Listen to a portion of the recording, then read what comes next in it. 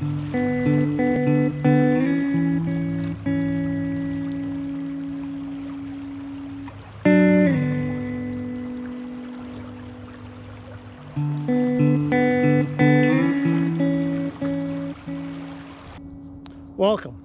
My name is Jared. This is the Currently Rockhounding channel, and we're going to take a little departure from the rockhounding adventure videos that I normally post here, and we're going to talk about in great depth rockhounding.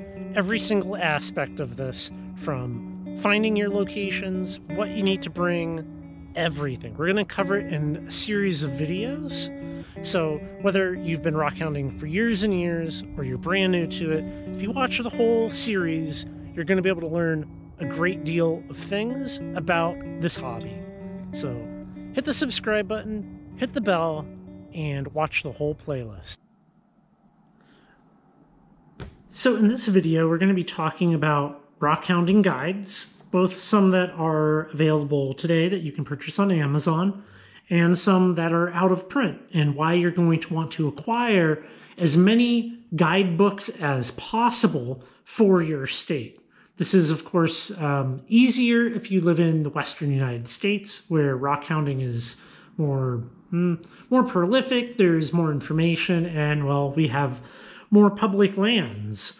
So for today's video, I live in Washington State. You can see that I have books about Washington State, Idaho, Montana, Oregon. This is just some of them. So we are going to be focusing on just Washington for sake of conversation, but this would apply to many other states that you would live in.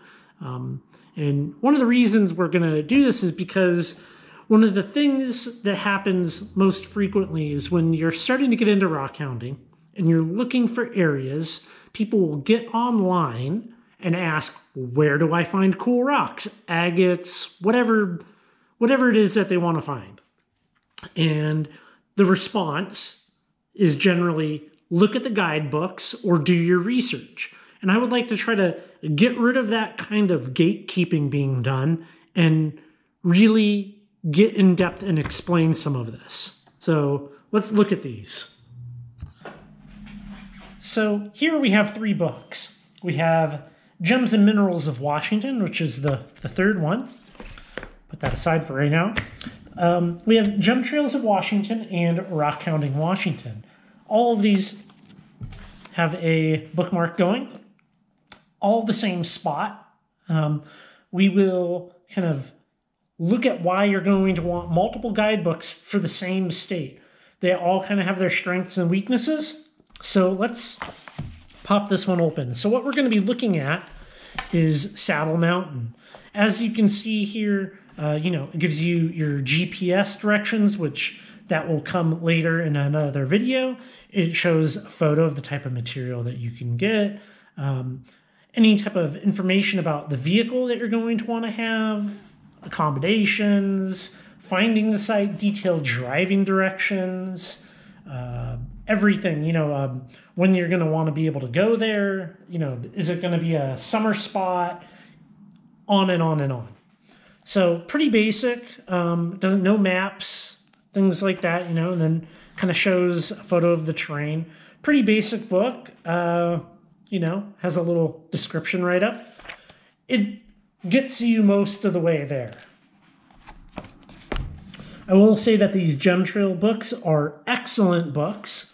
And if we pop this one open, you can see a better photo. This is a more accurate representation. I've been to this location multiple times. You can see it gives a nice map, and right down here, it shows how you would drive in. It has multiple site listings, which is great. Maybe you check out site A, site B, shows where some radio towers are. And just like the other one, it gives GPS directions, the time of year which it's good to go, camping in the area, what the material is, on and on. Excellent. So between these two, we have a pretty good idea as to what the spot is, and these are both modern guidebooks. These modern guidebooks are an excellent resource. They're easily obtainable. You can buy them on Amazon, and this will get you out in the field. Now, bear in mind there are mistakes in these books. I've gone to a number of the spots, and the GPS directions are not always right. Sometimes they lead you to the wrong spot. So it's not perfect, but for the most part, if you're looking to get into this, these are an excellent resource, a great starting point, and I 100% recommend picking up multiple guidebooks for the state that you plan on doing the majority of your rockhounding in. Now, there are some older books. So let's, well, I pulled that bookmark out. Let's compare these two. And you can see the difference between the old information for Saddle Mountain and the new information for Saddle Mountain. So we have the listing for Saddle Mountain out of the Gem Trails book. And as you can see, the map that it gives, it's good. It will help you out. You know, you can see Vantage, Washington, and that right there is the collection site where they list a couple of different sites that you can go to. In this older book, we have a much more zoomed in kind of map of the area. They give a couple of listings here, like there just says that there's some picture wood.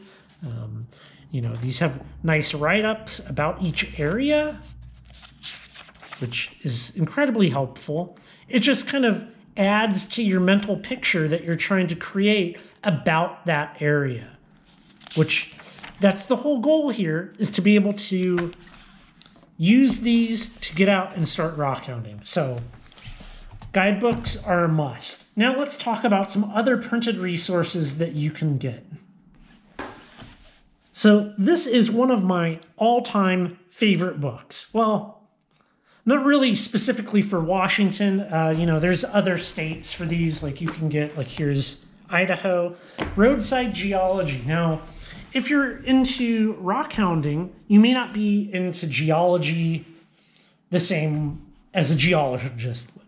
But what this will do is when you read it, it will give you a good general understanding of the geography of your state and will help create that picture in your head of where rocks could be. Now, these have an excellent layout. I'm going to assume that when you go to these rockhounding spots, you will be traveling a fair amount of distance, at least an hour or two, generally speaking. So that means highway and interstate travel. These are excellent because this is organized by highways that you're going to travel on. There's a lot of good general information about your state on the geology of it. If this is all new to you, you know, the first chapter, or whatever you want to call it, the introduction, is excellent. It will give you a good rundown of your area's geology. So let's just pick an area.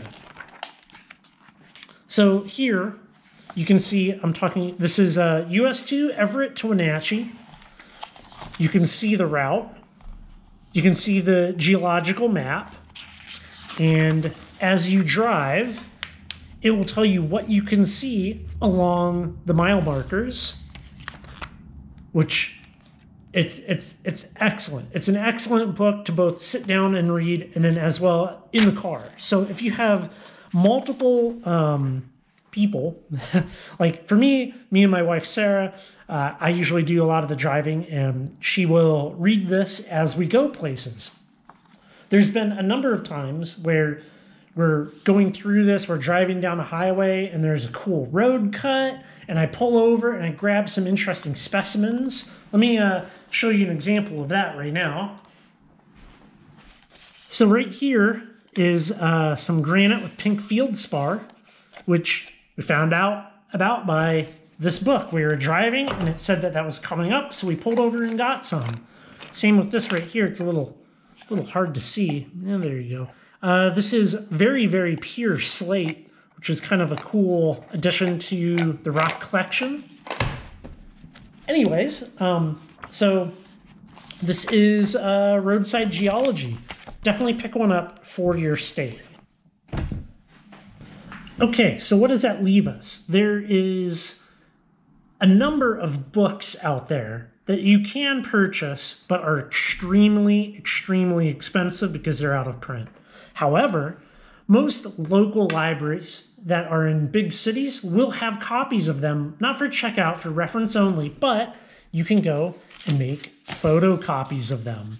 So I forget what these are from, but as you can see, there's a number of different spots listed. These are very old books with old hand-drawn maps, but for some of the areas that you might be going to, this could definitely give you some clues as to different spots to investigate. You know, part of rockhounding is your research before you head out. Going to the library and making photocopies of different old, out-of-date resources is just adding to the picture for you. The goal is to get you out and start finding rocks, and this is a great free resource that you should be taking advantage of. So check out your library for out-of-date books that are about your local area.